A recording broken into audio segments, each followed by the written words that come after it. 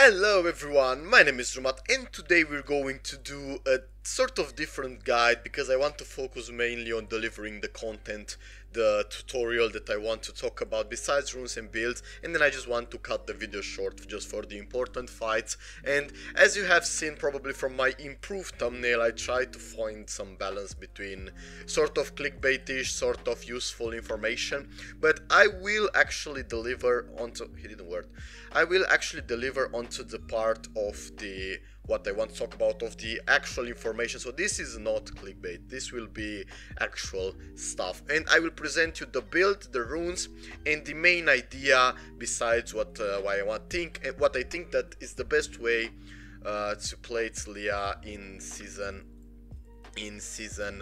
11. Go. Honestly, it's good because we got him. Alright, I'm playing Taliyah mid with Dark Harvest, Chip Shot, Eyeball Collection, Ravenous Hunter, Presence of Mind, Cup the Grace, and these rune stats. I'm playing with Corrupting and Exhaust and all of this stuff, and also I'm playing with Ludens into Sork Shoes into something like Zonia. All of this stuff will actually work towards the main goal of the video and the main idea behind it, to actually play only around my ADC and to sacrifice as much as I can from me to give to him. Also, there is a Sivir. I think they... Am I getting ganked or what? So, the build, it's simple. We go for Ludens, we go for Sork Shoes, we go for Zonia. Oh, yeah, that's fine. Into Rabadons, into we'll see. The Corrupting Potion is mainly for sustain and for having a lot more mana. Don't forget, whenever you use auto attacks or you fight, don't forget to use it to deal that damage from the passive, and also remember that you have less auto attack damage because you don't have the Doran ring. Besides that, we're going to start focusing the main point of the discussion onto the idea that ADCs are much more strong right now compared to the end of the season 10 and compared to the start of the season 11. They became a lot more stronger than they were before. I think also I have perfect farm, which is amazing. And I'm also not in solo queue, guys. I don't have any reason to lie. I'm in flex because I want to focus on talking about this idea, not on to doing a hard game in terms of attention, because if I'd play solo queue I wouldn't be able to explain all of this stuff, because I would have to focus more onto the not getting ganked and all of that stuff. Okay, I will also probably stream into the weekend that if you are interested, master tier gameplay. I'm master tier right now, and probably Pantheon or Taliyah top, or even Pantheon mid or Taliyah mid or Taliyah jungle, depending on what it's needed. Alright, I'm gonna do a full Q there. Also, I'm going to expect an echo gank to my face. Alright, gonna back off to talk about a bit more towards the idea. Alright. I'm gonna position myself here because echo is coming, I think. Okay, let's just gank the echo and we're going to see. Jump here. Ah. Okay, get it.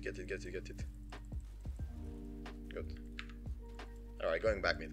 Okay, so the main idea is that at the end of the last season and the beginning of season 11, they shifted a bit of power. They changed at the end of the season a bit so that mid laners are more ahead in levels and experience. But the season has changed and they changed the rules for mid roamers, and Twisted Fate and champions like... Okay, adopt, you have... I'm gonna flash.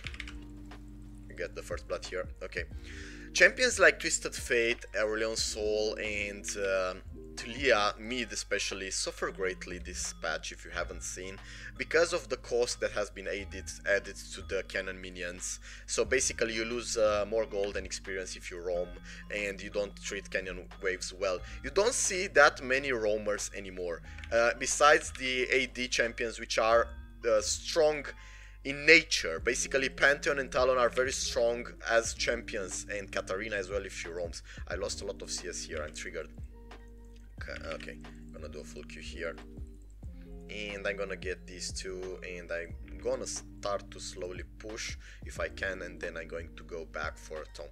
Basically, because AP mid mages, mid roamers are forced to roam and are gated a lot more by mana, as you can see here on Taliyah, as you can see on Twisted Fate likely, and on Aurelion Sol. I think that's the main reason why Talon and Pantheon shine a bit more. Also, Talon and Pantheon can actually not even roam and just win regardless, because they can kill the opponent. Taliyah, Twisted Fate, Aurelion Sol cannot generally 1 versus 1 the enemy opponent, and that makes the AP mages in a much worse state than the AD champions that we spoke about. And if you think about it, it makes sense a bit, because Talon and Pantheon can just destroy the enemy mid if they can't roam, and Pantheon roams even better than Taliyah's, and Pantheon mana costs are better, and even Talon's mana costs are better by a large margin, because obviously they have to be better because they are melee and they are not ranged. They get the trade-off of that, and I'm gonna cast here a W combo, so we get that. I'm gonna lose that. Alright, Shen casted ult, or he thinks that Shen has ult, I'm not sure. Alright, so the main thing that you need to know now is that it's a lot more harder to play Taliyah mid in terms of carrying the game alone, and Taliyah never actually carried the game alone unless she got a lot of kills and then she moved and one-shotted people by surprise, so to say. And in that case, I think he wins both. If he does the Q there, in that case, you can be certain that if Taliyah missed the full combo, even if he was fed, she still had to struggle. Now I found out that I can get kills, I can be 7-0 in a game, and I will probably still lose if their ADC is stronger than ours. So I want to switch in your mind and mine. This is the thing that you need to know. I want to switch your behavior in terms of kills, first of all, and in terms of roams. I want you to think more as a fully roam champion than as a care about CS, care about your tower, care about your mid lane opponent, and just focus more on getting your ADC fed. ADCs, especially the ones with Gale Force in this patch, are insanely more strong by a large margin, and in the last patch as well, because this patch could nerf the Gale Force a bit, but Kraken Slayer as well. And ADC items are in a pretty good state into the late game. They are scaling the best into the game, I'd say. Besides some bruisers that scale insanely well, such as maybe Jax and Fiora, I'd say it's best to have a fed ADC in team. And that would turn the thing away towards the fact that you want your ADC to always be ahead, so when you gank bot you want to pass him the kills, and when in team fights you want to peel for him, and that is the logic besides into the exhaust, right? Okay, missed that. I'm gonna hit the combo. I'm gonna miss the Q, but I think we're still getting her. Good job, Bard. I'm just playing with exhaust, not because I know I could do better with Ignite, but because I know I can do much better in team fights with exhaust. So basically, by playing with exhaust, I ensure in every team fight, if I position myself correctly, if I keep exhaust for the important team fights that are before an objective and not random rundowns on mid, so basically before the 4th Drake, before a Baron, it's very important to focus on these things. And if you play correctly, if you keep your exhaust correctly, then you will have an amazing time in those team fights, because what will happen is that you will have an extra exhaust in the fight, you will exhaust the enemy ADC. I should have gone bot here, for example, instead of helping the guy, because they are diving the Jhin. So I'm not doing what I'm saying because I got the Bard ganks, but that's the goal of the game. Graves is ahead, Graves acts as an ADC for some reason, as sort of. But that does not excuse the fact that you have to actually help Jhin get ahead. So whenever you're seeing him try to go there, I didn't go there yet because I had a decent lane, and also if the guy ints or dies. Okay, I'm going. I think I can get the cast the Q there. I don't have mana. Nice. Oh. Help. That was the gank. The teleport gank from the guy. I've inted a bit because I let my guard down with the Graves. So this game we won hard on the top side, as you can see. but that's not the point of the game. The point of the game is helping Jhin. Graves is a good example. Graves and Olaf and maybe Kha'Zix are good examples of what to help, or even an overfed Lila. But in general, you'd want to help the ADC. Graves counts as an ADC. This theory still stands. Oh my god, I'm missing the plate. Plate. 2 plates? That's too much. So as you can see, he's losing because we focused onto that, and you will see that soon enough Sivir will be a pretty big threat, and that's why we have Exhaust. That's one thing. Another thing, we play with Corrupting because we want to be more present on the map at all times, because we have more sustain. Another thing is that we play with Dark Harvest because even though we don't stack it, in teamfights we have more damage potential because it resets. And this is a Taliyah teamfight oriented thing. I present and get everything and control and move them towards the team fighting. Basically, all the focus comes towards the team fights. Not the early game, not necessarily the mid game, but the team fights. I didn't go for kills, for example, because I didn't really have any reason to, and that's not the goal. The goal, very simple, as we spoke, team fighting. Also a lot of vision words, guys. That's another important factor. I'm gonna move here. Echo might come, Orianna might come. And also we see now the scuttle on bot. We move towards there so that Orianna doesn't do that. And we know that she has no teleport. We can try to create a dive here. I don't think we can necessarily create that. Okay, we can. And as you can see, we got that. I have Exhaust for Echo if he comes. We got the Trash before the Shen came. We give now advantage regardless to Jhin because of the plates and because Sivir is away from minion and experience. And in general, this is a pretty damn good plan. And I'm gonna cast a W combo there. Please leave me alone. Alright, then we can cast Corrupting Potions. When you play with Corrupting, you have a lot more safety net, but you have a lot more damage into your face, so to say, because Corrupting assumes that you're going to not get instantly burst. I'm getting pinged, I'm backing off. Okay, I see Graves. Oh, Graves is low, that's why I thought he's more healthy than this. Also, Ravenous Hunter got nerfed again, so I'm not sure how many more patches it will survive. I can go, yeah, I can go for a scuttle here. Oh, they started. Can we adopt? We can try to steal, but Orianna doesn't move, that's why I move.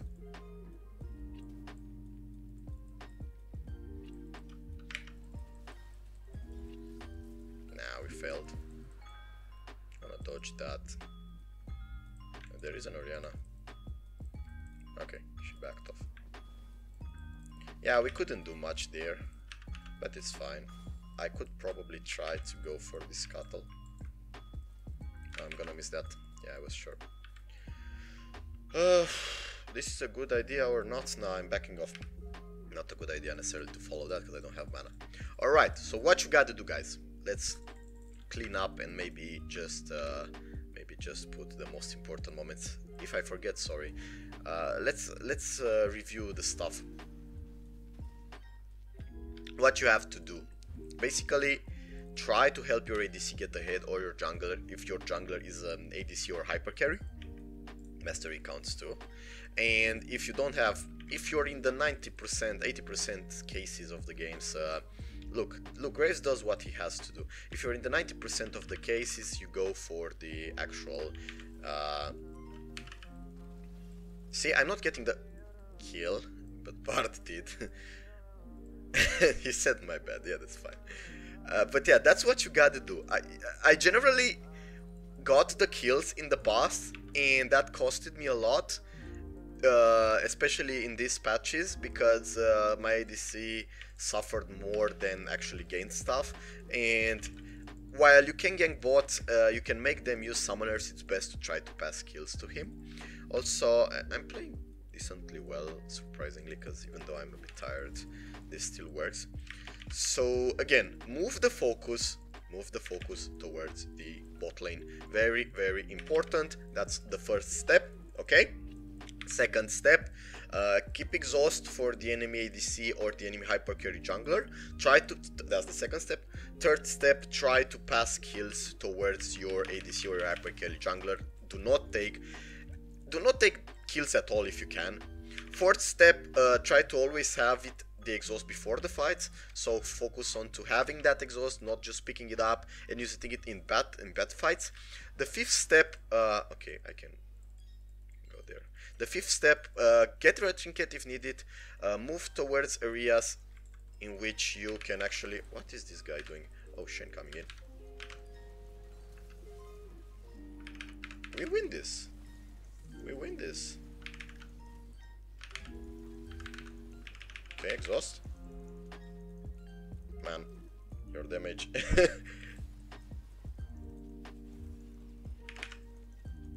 We could have killed them all. Oh, he has ult. He has ult. He has ult. We're beating them all. Oh, nice. So that's what I'm talking about. Converting those moments, helping your ADC whenever available, putting kills on him. We got it to turn it around because we played well. So get these couples, they are beautiful. Okay, get that, and we are pretty well into the game. We also have a lot of CS. I should have ganked a lot more for this game to be simpler for us. So again, I'm not respecting the rule that well either, because it's a new rule for me too. It's how the game has changed, guys. So unless you're a pro or something that really understands these things, look, again, they are getting focused. I'm going bot, I'm helping them out. Okay, I'm gonna get damage to my face. Doesn't matter if I die, if Jhin gets the kills. Or Bard, but man, can we work onto the... Pass the kills to him! Graves got the kills, it's fine. Ideally, if the enemy ADC dies, then it loses stuff, so it doesn't get CS, so that's also okay. I also want sometimes to go for Rabadon second, such as... I wanted initially to go for Zhonya, but there isn't really anyone to kill me in their team. And so in teamfights, what you gotta do is stay nearby your ADC, wait for Echo or wait for Severe to come close, exhaust them, or even exhaust Orianna before the ult, and bam, you won the game. Basically, let's say you have a Jax in the enemy team, and I don't think I'm cutting the game short simply because I'm having so much to talk about. Sorry for that. Let's say there is a Jax on your Jhin. Jhin has Gale Force and Flash, he can peel himself off, he also has a support. You can also cast W to push the Jax away from the target, from your Jhin. And that would just do a lot more than trying to one-shot and failing. Let's say you jump on the enemy ADC and she flashes or he flashes your combo. Well, congrats, you're just useless now. But you can try better... You can try better to just peel your ADC, and even if the opponent flashes, at least you damaged him and you helped your ADC get him down lower. Okay. I don't think they have words here. They have. I'm not sure why I'm doing this 1 versus 2. I shouldn't, because I'm not winning this. I'm certainly not winning this. What? And as you can see, I'm not that strong, I'm hinting. Trash got the kill though, again, another major mistake. See, ignore that play, please. See, my backpack is full all the time of control words. My exhaust will be kept for team fights. My Dark Harvest is ready for team fights. I will try to do engages only when I have it. And then you'll ask, what do I do with my ult? Well, you no longer try to engage with your ult and get the full combo on someone. Look, this is bad for us, for example, because I wasn't there to exhaust the Orianna. I wasn't there to help, but they have no objectives to take. So we now prepare for the Baron. We are extremely ahead, even though it doesn't look like it. Even though our Jhin is even with the Sivir, which is fine. Graves is massively ahead, Darius massively ahead in CS, it's fine. I'm ahead in kills. We are massively ahead with 5 to 7k gold, I would say, I would guess. And so I would just argue with going for Baron. Also in teamfights you can go for Baron and cast them away with the ult. This is the advice that I give. But nowadays, for example, if I'm here with Jhin, I will not ult and try to instantly combo someone as I would in the past and then Zhonya out.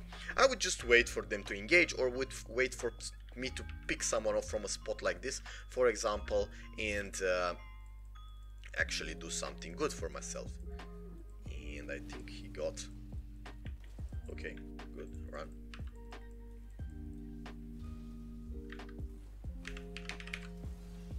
Okay. Okay. See, I'm not rushing in. I'm not doing stupid things. I know the power of Gale Force. I understand it. I play with it. I'm also getting severe here. Okay, go, go, go, go, go, go, go, go.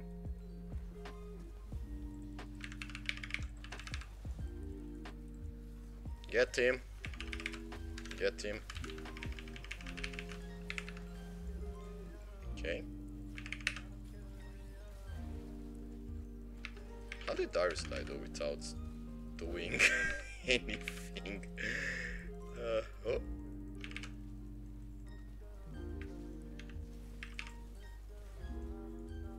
Okay. We should go for this. Come, come. Go from the other side. Man, don't.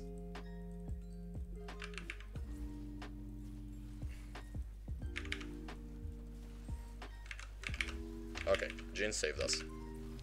Legit saved us.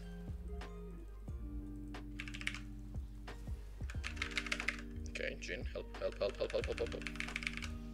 Get a kill, good.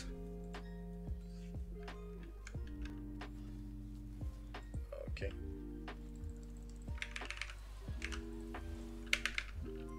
I got the Orianna, but I got exploded by her too. The follow-up was bad. Okay, good, good, good, good, good. Could have flashed out, could have Zhonya'd probably in time. Should have reacted faster to that. That's my bad. Did she flash though? No, no, back, back, back, back, back.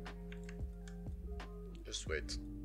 Pass the tower if you need, pass the inhib if you need it. Or not. Nice. Nice, nice, nice, nice, nice. Nice. Okay.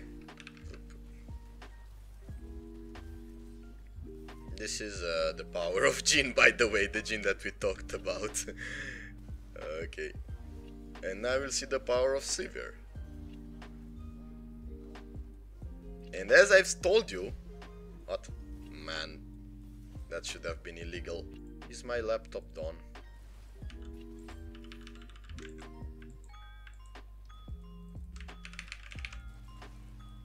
That was very blind, and I enjoyed it thoroughly.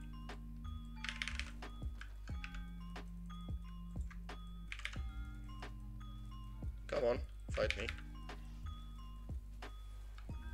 You could probably end the game here, by the way. This is the last fight. If you fail this...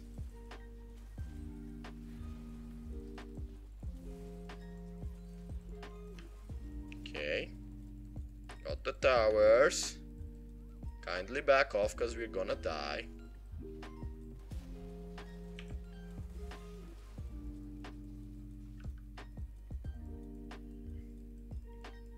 Stacks. Is that 30 stacks? Holy. You're giving them, if you recall it here, you're giving them the actual buff.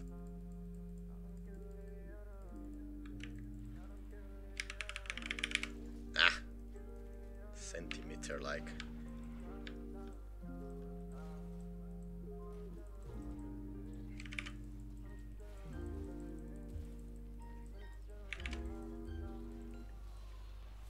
Okay, don't get baited by that ult. Holy bait. Okay. Jin lived. If Jin lived through that, then it means we can win through more.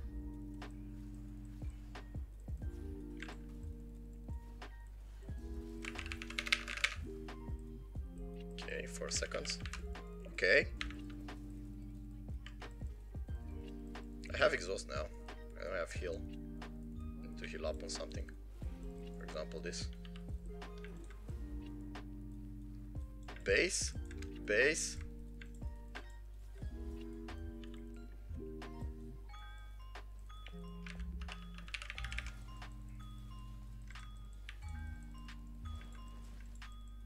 Okay, fine. I could have just run away and end. I could try that after this.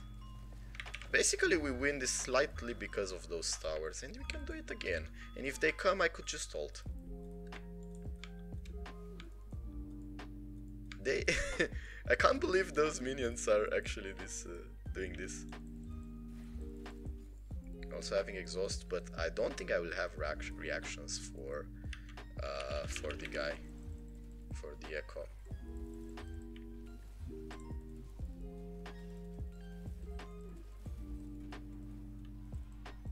Okay, not Baron as well.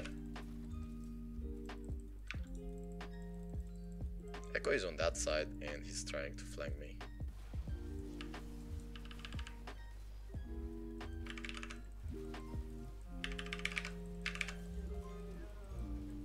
Okay, we can win now. We can go mid easily if they heal. Okay, Darius doing the full combo.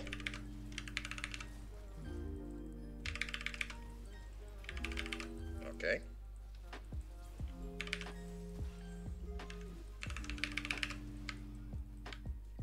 Okay, I guess that's it.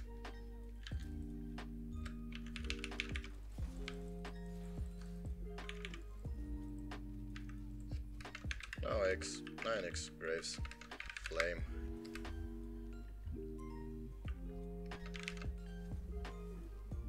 That was it. That was an example of how to play accordingly around your ADC. Not quite accordingly, because there wasn't really that much space for him to develop early on. I should have done more ganks, but the idea behind it stands, and you should likely try to peel him as much as you can. Look, I've kept Echo away from him, even though he had only the Orianna ult to keep in mind, and even though he got hit by it, he lived, and that was enough for us to move. Ooh, gold 1, that's some elo. That's a big elo. Look at the damage though. Damage dealt. Look at the damage though. This is the first game in flexing provisions. I think it's amongst the first ones. So again, you can see here the amount of damage that I did. I did even more. I didn't do more than Severe by 70 damage or something, yeah. Although, what's important, you can notice the ADC damage here on their team, on our team, are amongst the first. Even though for this game we had 2 ADCs, we split between them. I gave kills to the Graves early on, it went well. He was a bit toxic, but let's ignore that. And you should generally try to focus onto that, onto getting your ADC ahead as much as you can, because this is an ADC meta, mid to late game ADC meta, and if your bot loses hard, and even if though your mid and top are quite even, you're going to struggle. If your jungler is ahead and he's hyper carry, then you have chances even on top, but I'd say if the support peels well, I'd say into the mid to late game the ADC will start to be insanely strong, and this is true for the higher elo you go. For this game we could have seen a lot more macro decisions, better macro decisions, but again, lower elo means this kind of stuff. And yeah, try this, please try and see what you think about it, and let's go, let's apply and learn and be better, all of us. I'm Drewmatth, and I hope you have a really wonderful week ahead. Goodbye, guys.